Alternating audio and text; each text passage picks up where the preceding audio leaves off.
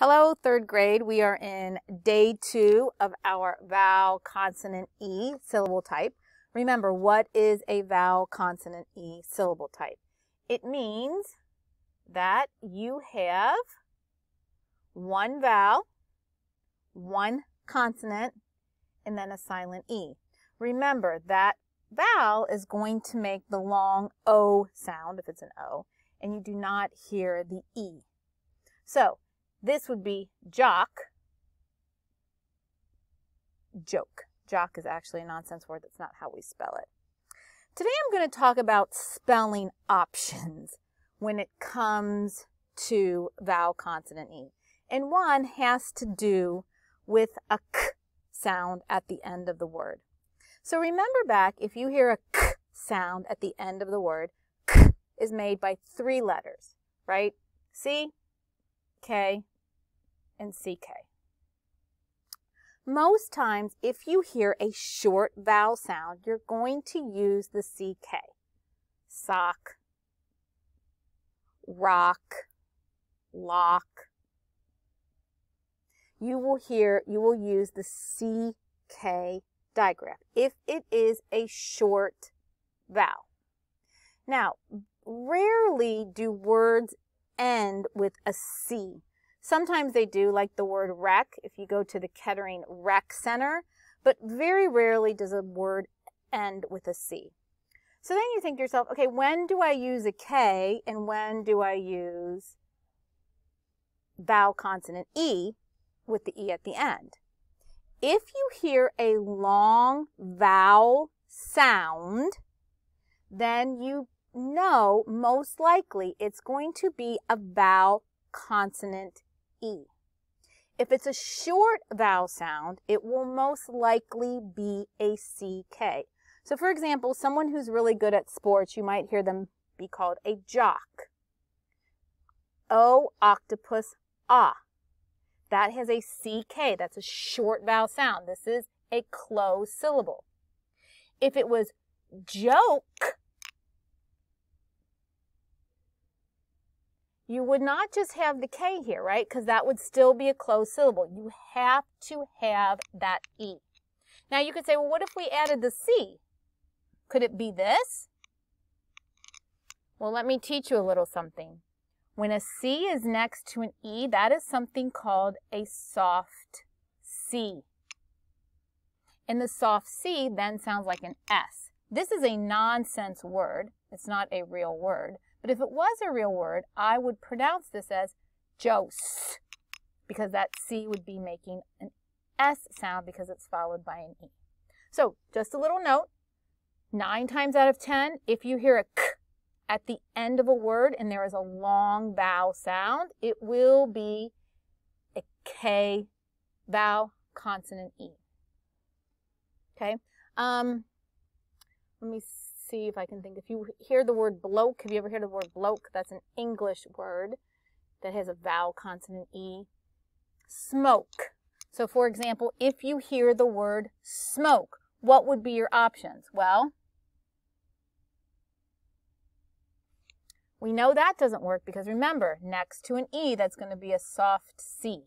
That would be smose. It wouldn't be with a CK, because that would be smock. That's a closed syllable.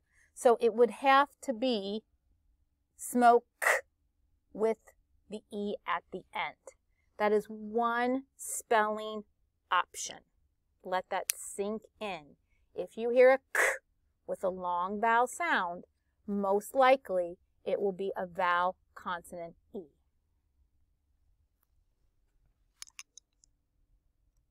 So third grade, you saw spelling options on the board in the beginning of this video. So what an option is, well, first off, I want you to notice something. This word has a suffix S, and then it has this T-I-O-N. T-I-O-N makes the shun sound. So if I were to split that word apart, op, shun, and then S. So a spelling option means there are multiple ways you can spell a word. When we do the vowel consonant E, there's actually, you can make long vowel sounds with vowel teams. Remember vowel teams? Remember A, I, bait, A. That also makes a long A sound.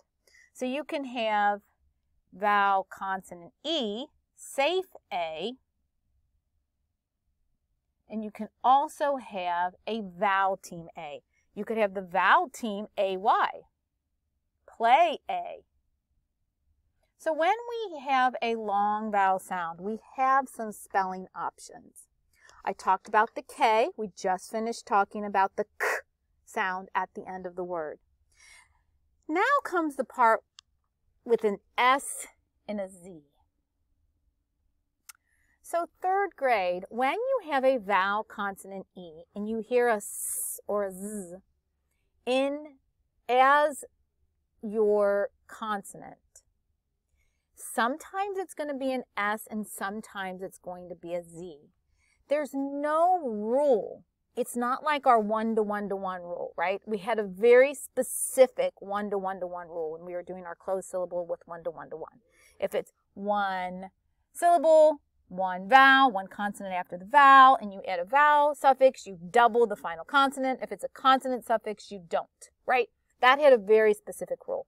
This does not have a rule, which means you will be able to look this word up. If we were having a test, you would be able to look it up in your spelling options dictionary. You'd have to look it up because there's no rule. So let me give you some words that are an example. Sorry. Say, for example, you have the word. I have to pause it because I'm... Hold on, third grade. Okay, sorry about that. I'm back. I had to get a drink of water. Okay, so let's go back. Spelling options means you have a choice. You have an option. So say for the example, you hear the word rose. Like the rose in the garden had thorns. The red rose in the garden had thorns. When you hear the word rose, if you had to tap that out, I hear a long vowel sound. So because we're working with vowel consonant E words, I'm going to assume that that's a vowel consonant E. I hear a long O, and it sounds like a Z to me, right? It sounds like a Z. Rose, vowel consonant E. Except remember that S can also make a Z sound. So then you have to ask yourself, okay, is it a Z or is it an S? Because remember, the S can also make a Z sound. Rose, rose. In this case, the correct spelling of rose is R-O-S-E. But think about the word doze. If you doze off, that means you've fallen asleep. So doze, so you're like, oh, okay, well maybe doze is an S. This actually is a word, but it's not doze. This is actually doze. Doze actually has the Z in it. If you sleep, you doze off. D-O-Z, and then I need that E to make that vowel long. This word is dose. This time, this S sounds like an S.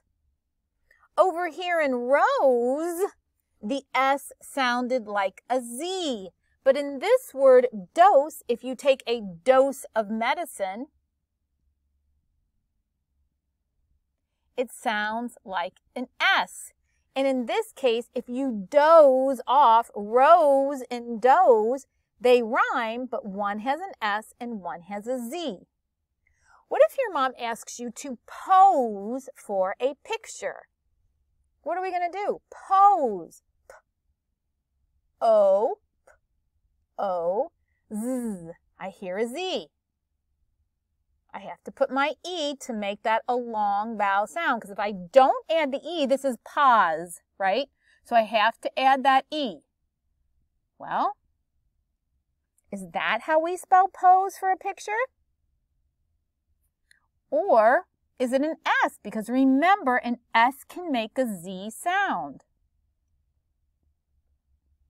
Here I have again, P, O, so I know I need that E at the end. Z. Which one is it? You should have said this one. S. So, 3rd grade, you have spelling options with vowel, consonant, E words. That means sometimes if you hear a Z, it's going to be an S, like rose and pose. And sometimes if you hear a Z, it's going to be a Z, like in doze. Let that sink in. Those are called spelling options.